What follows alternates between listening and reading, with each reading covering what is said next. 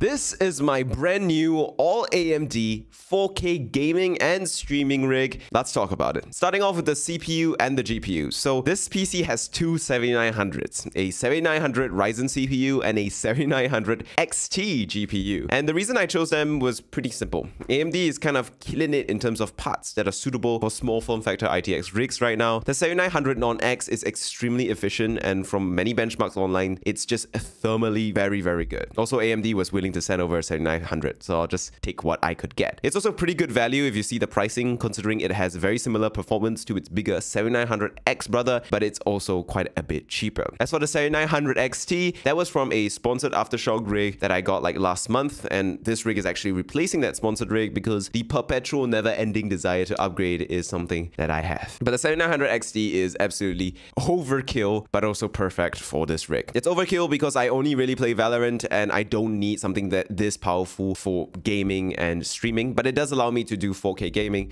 which is great if I ever want to do some fancy 4K rasterization gaming, though I find it unlikely since I probably won't have that much time in university to game. It is also a really powerful GPU, so if I do decide to use this ITX PC to do some video editing in DaVinci Resolve, I would have no issues with the CPU and GPU combination. There's a big advantage of going with AMD for CPU and GPU because AMD Smart Access Memory allows the CPU and GPU to share RAM, meaning it can run in a more optimal fashion with lower latency and better performance. And turning on Smart Access Memory seems to improve performance by about 10 to 20% in a game like Valorant, which is very CPU intensive, so that's nice to see. As for RAM though, I went with a 32 gigs of Corsair Vengeance DDR5. It's 5200 megahertz, and the reason I chose it was number one, it was low profile, and number two was the cheapest set of RAM I could get my hands on in a hurry. I didn't really bother too much about getting fancy RAM because, to be honest, I don't need it, and I think this rig is pretty overkill to begin with, so getting super fast RAM isn't going to be super important to me and not worth the cost. The motherboard is also equally overkill, just like the CPU and the GPU. It's a Asus ROG B650EI Strix. Just like the CPU, this was sent to me. Obviously, this wasn't sent to me by AMD. This was sent to me by Asus. So big shout out to Asus ROG for sending over this motherboard. It is a very fancy motherboard. I've talked countless times about the advantages and disadvantages of going with a fancy, expensive, high-end motherboard, but considering I want this rig to be as reliable and as feature-packed as possible, getting a fancy ROG motherboard seemed like a perfect fit. So thank you, ROG, for sending it over. There are a couple of very interesting features about this motherboard, but the biggest thing about this motherboard for me that really stood out to me, and this won't be too applicable for everyone, is the headphone jack on the back. So Asus makes sound cards. I don't know if you know about that, but I don't think most people buy sound cards these days. But the sound card built onto this ROG motherboard is excellent. Like, it's really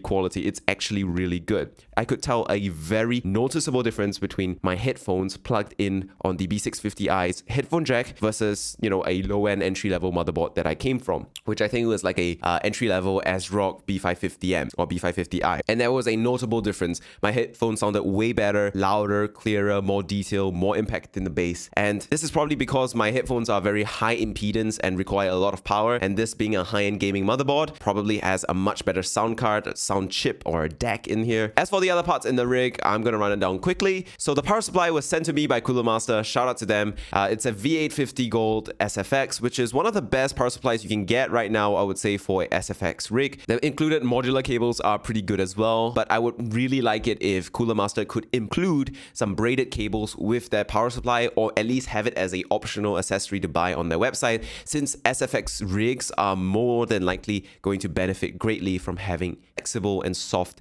braided cables. As for storage, it's a simple 1TB Lexar SSD. I don't even know if it has DRAM in it, but it gets the job done and it boots up fast enough. My plan is to upgrade this rig with another 1TB SSD or another 4TB SSD with the other PCIe slot in the back. But for now, 1TB is enough since I'm only gaming and streaming on this. In the future though, if I'm trying to go full content creation on this rig, then I would definitely upgrade that SSD, which is why it's nice to have a high-end motherboard that has 2 slots.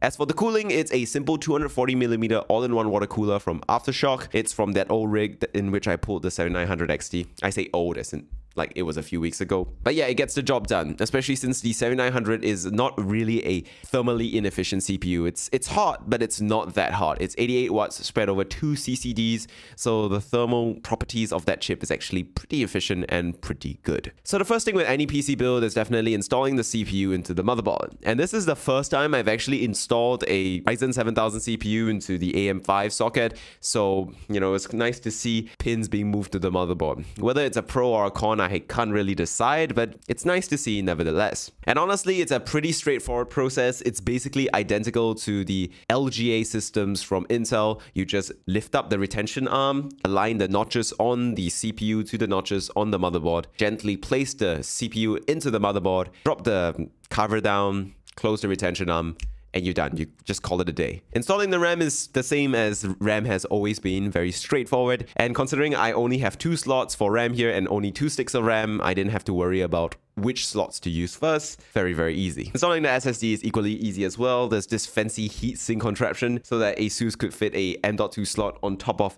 VRM cooling, which I think is totally awesome. And it even comes with extra thermal pads for me to, you know, make sure that there is sufficient cooling for whatever SSD I'm using, which is always a nice touch. After that, it was time to install the motherboard into the case, and the N-Case M1 is pretty straightforward to do that in, since, well, it's one of the easiest cases as far as small form factor goes to build in. Align the motherboard, screw it in, and you're done. At this point, I would say it's a very good idea to install all the front panel connectors. So USB 3, USB-C, USB Type A, front panel connectors, HD audio, everything plugged in really, really simply. After which, the next step I would recommend you do is to install the power supply cables. Cable management is the hardest part in any small form factor rig, and I'm not going to say that I actually did it very well in this particular system, but I try my best. I installed the power supply cables onto the motherboard and onto the power supply and try to get them into like optimal positions for cable management and space management, upon which I then screwed in the power supply into the case, which was a straightforward task. Next thing that was on the to-do list was installing the GPU. And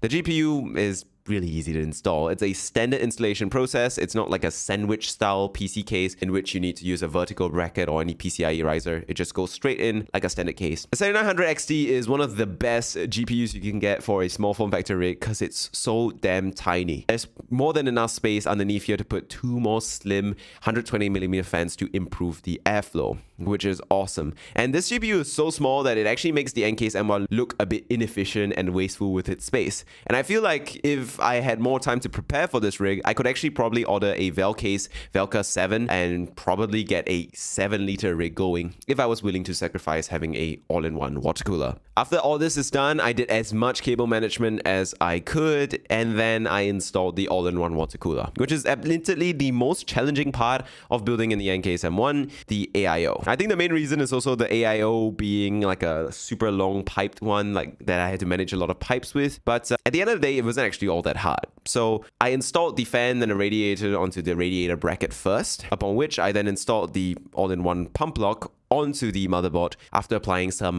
Thermonaut Cryo Grizzly thermal paste. I decided to go with an intake system for the all-in-one water cooling radiator because I wanted to give it fresh air, though in hindsight it might have been a good idea to run it as exhaust so it could exhaust the hot air from the GPU out, especially since it's a gaming rig first and foremost, and the priority should be cooling the GPU, not really the CPU. After all that is done, I was pretty much done with building in this case, and the entire build was complete, which is actually surprisingly straightforward and, well, a really nice, pleasant experience. It's not the best cable management job ever. It is my first time building in a very small form factor rig after all, but I'm still pretty proud with how it turned out. And at this point, you're probably wondering its performance and thermals, so let's talk about the performance. Well, it's very good. Playing Valorant, the 7900 gives me a consistent 400 FPS in basically every situation, and even when streaming using CPU encoding, which is the best quality thing ever, I still get a consistent 250 to 300 FPS, which is absolutely insane. The GPU also runs very, very well and runs actually pretty cool, especially with so much airflow to go around. And it really only peaks at about 65 degrees Celsius, with the memory temp being about 90 degrees Celsius after a few hours of streaming and gameplay using GPU encoding. Now, do note I do play in an air-conditioned room because it's comfortable to do that. If you are in hot, sweaty Singapore, it might be a good idea to open up your side panels for better airflow, or maybe add more fans into the base of the case for better intake, and maybe run the I/O as an exhaust if you want to keep your side panels on and the temps as low as mine.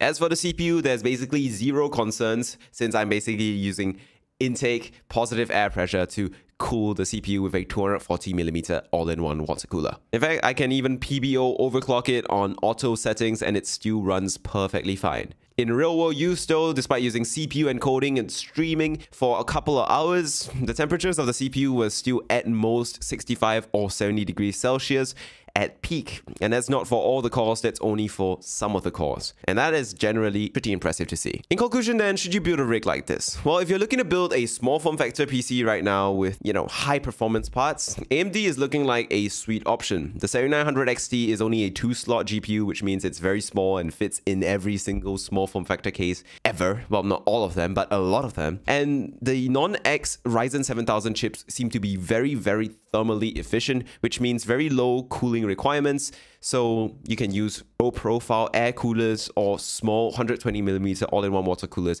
and still have great level of performance. I'm really happy with this rig, but it's still not the end game for me. I have a Lianli Den A4 H2O, which is just sitting there ready to be built, and there will be an update to this SFX rig soon enough in that Lianli case. Although really, I think the end game for me will be air cooling in a Velcase 7. I don't really know if I have money to buy one of those. And with that, I hope you guys found this video exciting or enjoyable. Thank you guys so much for watching. Make sure you like and subscribe. I'll see you guys next time. Goodbye.